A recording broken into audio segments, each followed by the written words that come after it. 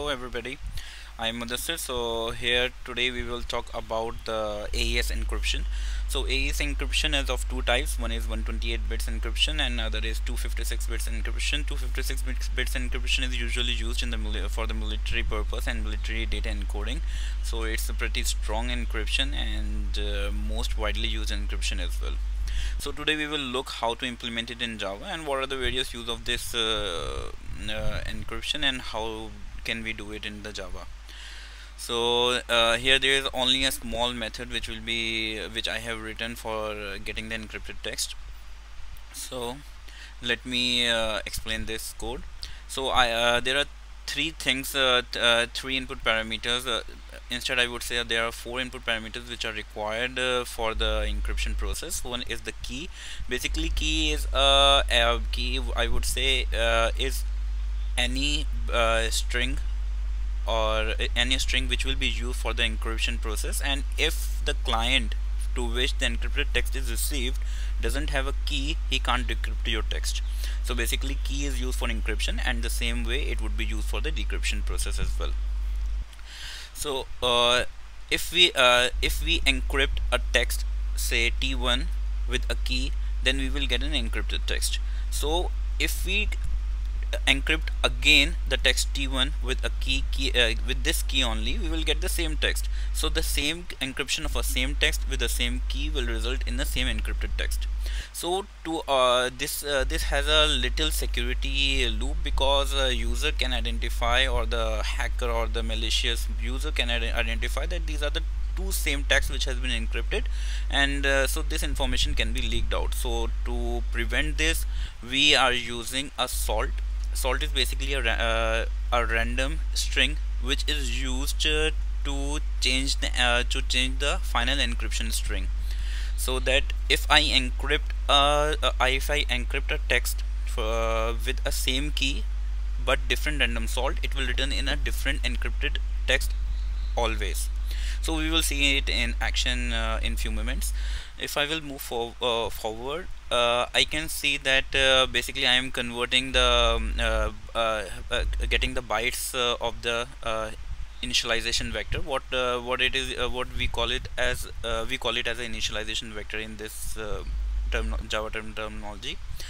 So we have a key converted into the secret key spec, and similarly to initialize the cipher algorithm, we provide the algorithm type with which we want to cipher and encrypt the thing. The one we are using today is AES. Because AES is a 128, I just said 128 or 256 bit encoding technology. So AES is basically used for 128 bits encoding. So if we have a stream of string, then we need some chaining mode to encode all this stream of strings available. So what we do is divide it into the blocks of 128 bits and then start encoding using the AES technology. But to change these blocks, we use CBC. The full form of CBC is cipher block chaining. So it basically XOR the XOR the current block with the previous block, and thus used to change so that encryption of the current block will depend upon the encryption of the previous block as well. Similarly, maybe the last block may not be 128 bits or 256 bits completely. So we introduce a padding technology, the simplest of which is filling the 000 in the vacant bit space. So we have initialized the cipher algorithm and cipher object here. So what we have to do is just call a doFinal method, and over the value we want to encode, and it will return me the encrypted bytes. And I just converted the encrypted bytes into the string and returned it. So let's check this algorithm it in action. Okay, I have run the code. Let me give my name as an input. So I have just given the key and the static initialization vector. If I encode Mudassir, every time I am getting a same encrypted string. so a user can identify that it's a same string which is being encoded. So what I will do, I will create a random salt here. So I have just copy pasted a random string generation method here.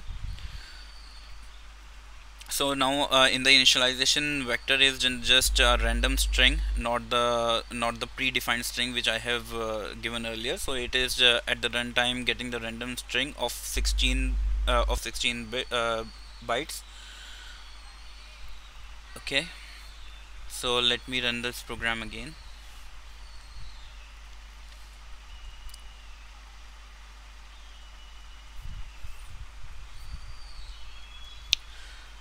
Okay.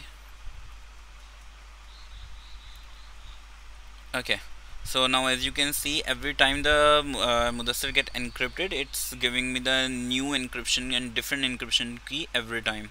So the problem arises is that for the decryption of the same encrypted key, now we need two things. One is a key and other is a random salt which we are giving in the as an initialization vector.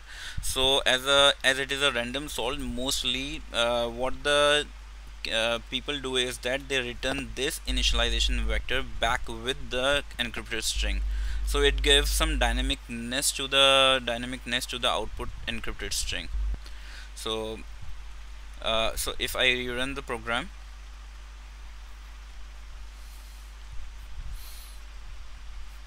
so now every time I am returning the encrypted dynamic string.